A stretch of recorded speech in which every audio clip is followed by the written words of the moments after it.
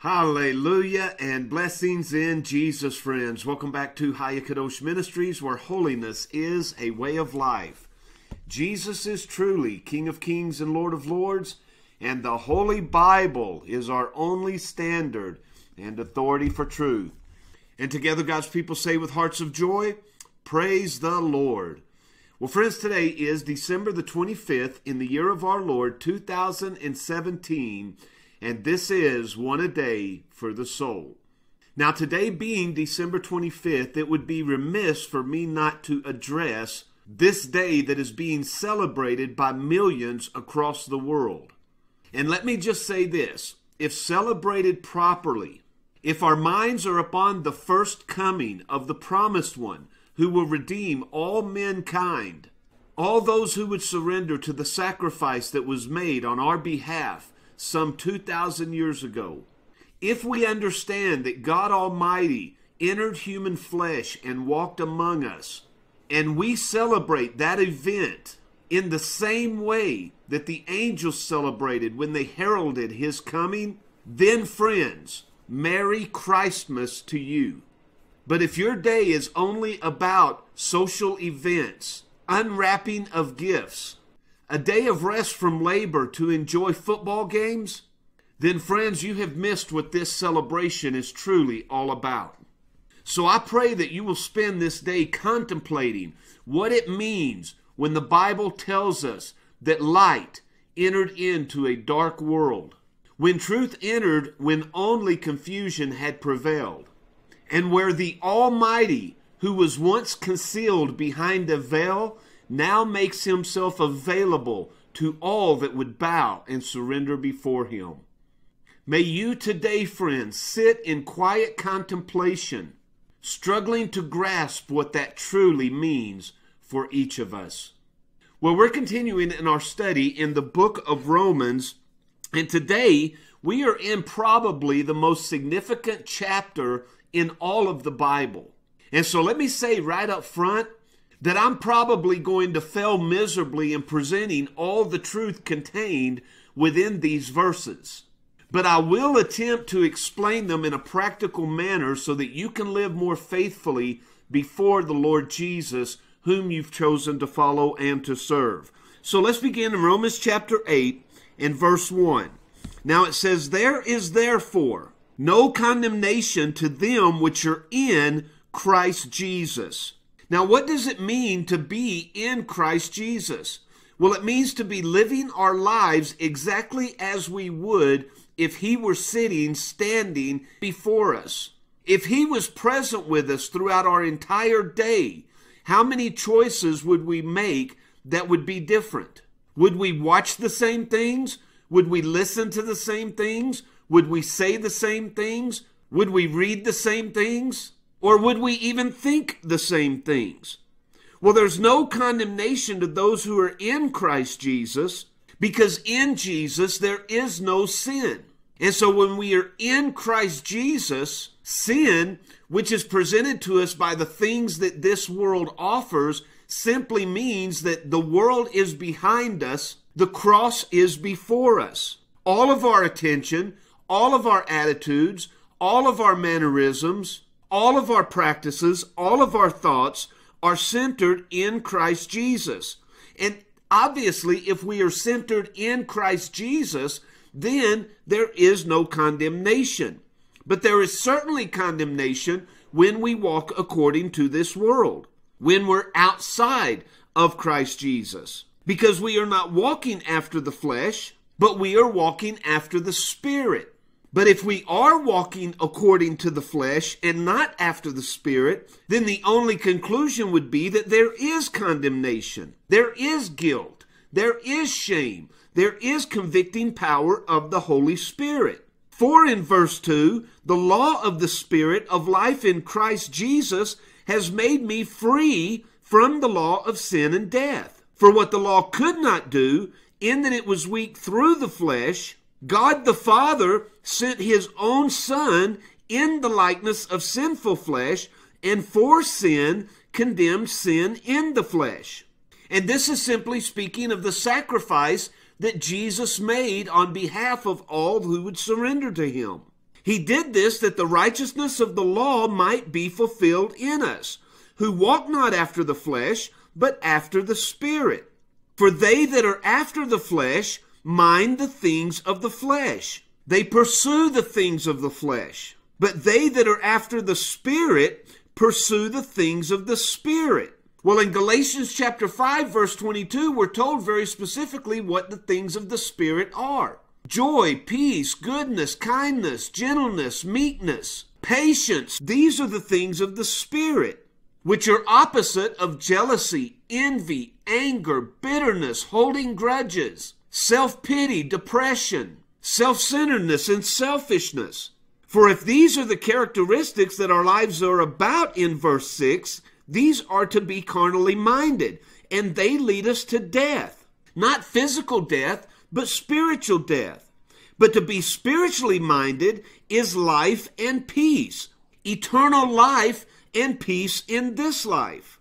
Because the carnal mind is at war with God. It's an enemy of God, for it is not subject to the law of God. And even if it wanted to be, it cannot be, because the seed of God has not been planted within that soul. So those who are in the flesh have not the seed of God planted in their lives. They cannot please God. It is only when He gives us His Spirit, which is giving us new desires, so that the things we once loved, we now hate, and the things which we once hated, we now love.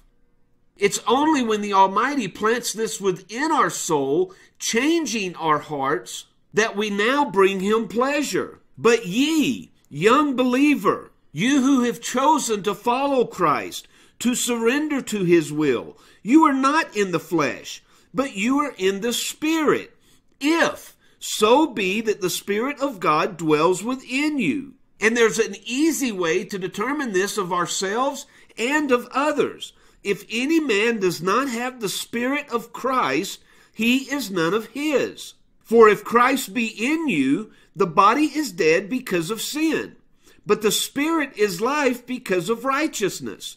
You are two people. You are the carnal man and you are the spiritual man. And they war against one another each and every moment that you're alive, each and every moment that you're awake. So if the Spirit of Him, the Father that raised up Jesus from the dead, dwell in you, He that raised up Christ from the dead shall also quicken your mortal bodies by His Spirit that dwells in you. He will quicken, He will make alive something within you that now desires the things that bring Him pleasure. Therefore, brethren, we are debtors, not to the flesh to live after the flesh, but to live after the Spirit. He gave His life for us, therefore we are indebted to give our lives for Him. And our lives are simply that, our dreams, our goals, our plans. We sacrifice those on behalf of the Lord Jesus. The things that we enjoy, it's not a sacrifice if it doesn't cost us something. If you live after the flesh, you will die. But if you through the Spirit do mortify the deeds of the body, you will live. In other words, our mortal bodies crave things that bring it pleasure. Whether it's food, whether it's entertainment, whether it's sensual pleasure, these are the deeds of the flesh, and we are to mortify them. We are to put them to death each and every day. For those that are led by the Spirit of God, they are the sons of God. So those that are led by their carnal flesh, they're the sons of the enemy, the sons of the evil one, the sons of Lucifer. For you have not received the spirit of bondage again to fear, but you have received the Spirit of adoption, whereby you may now cry, Abba, Father. For the Spirit Himself bears witness within our spirit that we are the children of God. Why? Because we now hunger and thirst for righteousness. We desire to be in right standing with God. And we examine our hearts, our minds, and our lives very closely to ensure that there's nothing there that would cause Him to disapprove of us. We take our relationship with Him very seriously. And we do this because we are His children in verse 17. And because we are His children, we have now been made heirs, heirs of God, and joint heirs with his Son Jesus, if so be that we suffer with him, that we may also be glorified together. How do we suffer? We suffer through the sacrifices that we make. Now, it's probably at this point that you may be thinking or saying to yourself, Pastor, it seems like day after day, video after video, you continue to harp on the same things. But notice, friends, I'm only presenting to you the Word of God, not my opinion. I spend a great amount of time in explaining to you the Word of God. And yes, I will agree, it is very repetitious. It seems to say the same thing over and over, chapter after chapter, book after book. But the reason it does this is because we are so thick-headed. We are bent toward backsliding. We chase after the things of this world, and we are so unwilling to give ourselves unto the things of God.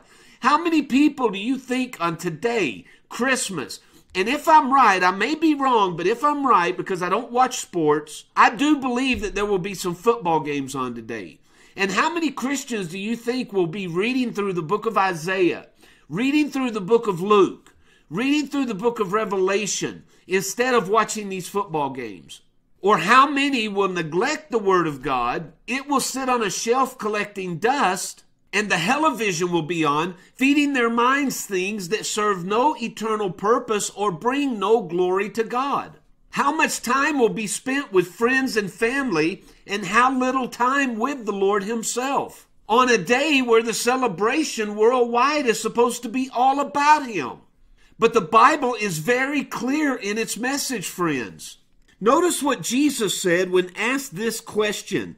In Luke chapter 13, verse 23, one of them said unto the Lord Jesus, are there few that be saved? It seems like the message you're presenting, Jesus, is going to exclude so many because so many are unwilling to pay the price. And Jesus said unto them, strive, fight, battle, struggle to enter in at the strait gate. For many, I say to you, they will seek to enter in, but they will not be able. Why? Because they are given to the things of this world. They will not understand the message that if you like it, that's probably what makes it wrong. Look, I'm an all-American boy just like any other boy in America that grew up watching sports, enjoying baseball, football, NASCAR. And my flesh would enjoy sitting down and being entertained by one of these sporting events. But I deny myself this simple pleasure because it causes my flesh so much pain. And that's what Jesus is saying. Notice again, are there few that be saved? Strive to enter in at the strait gate. For many, I say to you, will seek to enter in and shall not be able. Jesus repeats the same idea in Matthew chapter 7, verse 21, when he says, not everyone that says unto me, Lord, Lord. Now there are many people that do not call him Lord, that do not call him Master and King, but there are those that do. Yet many of them will not enter into the kingdom of heaven. Only he that does the will of my Father which is in heaven will enter. Many of those people will say to me on that day, Lord, have we not prophesied in thy name? Have we not in thy name cast out devils, and in thy name done many wonderful works? And then I will profess unto them, I never knew you.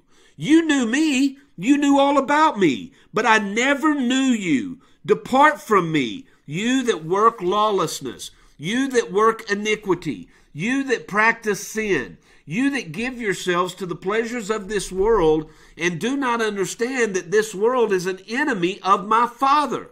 And you cannot serve two masters. You must make a choice. You must make a decision. And that's what Romans chapter 8 is all about, friends. It is drawing a very clear line in the sand.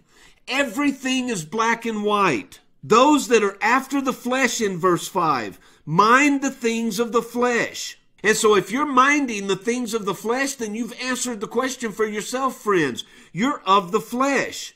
But if you mind the things of the Spirit, then you're of the Spirit. Because in verse 7, the carnal mind is at war against God. It is not subject. It does not surrender. It does not consider itself a slave to the law of God. And those that are in this condition cannot please God. And that's why we begin every video, friends, with holiness is a way of life. It is a lifestyle. It is a series of choices we make every day, day after day, to keep God first, ourselves last, and others in between the two. And so it is my prayer, friend, that intellectually you will grasp this, because it is so important for your soul. And through great effort and discipline, you will not be just a hearer of the word, but you will be a doer of the word. You will strive each and every day to do all that it commands of you. And the basic message of the Lord Jesus is to take up your cross daily, deny yourself, and follow him. Walk as he walked. Well, friends, I pray that the word of God has inspired you today, that it has quickened you today, that it has struck a spark in your heart to live more faithfully unto him, and to recognize the danger that lies within the carnal flesh, and to understand the difference between the flesh and the spirit, what the flesh desires and what the spirit desires. Well, we're going to close there today, friends, and I got to tell you, it's kind of hard to close this part of the chapter because this chapter preaches itself. And so I encourage you to go back and just read Romans chapter 8, verses 1 through 17. And really contemplate what you're reading. Allow it to speak to you, to illuminate light in your life, in your heart, in your soul. And any area that you know is not pleasing to the Lord, take it before him so that you may find the freedom, the victory that he came to give. Well, I love you, friends. I'm so grateful again that you're here with us. I truly love and care about your journey with the Lord Jesus. And I want to present to you the truth the best way that I know how. So when you get there on that day, you're not going to stand surprised, having convinced yourself that you've lived your entire life according to what he has commanded, and yet you've missed the mark all along. I want you to stand confidently before him, knowing that as a humble servant, you have done all in your power to take up your cross daily, deny yourself, and follow him. Walk as he walked when he was upon this earth. Now, as the Lord Jesus wills, and until tomorrow, friends, I'll see you on the next video.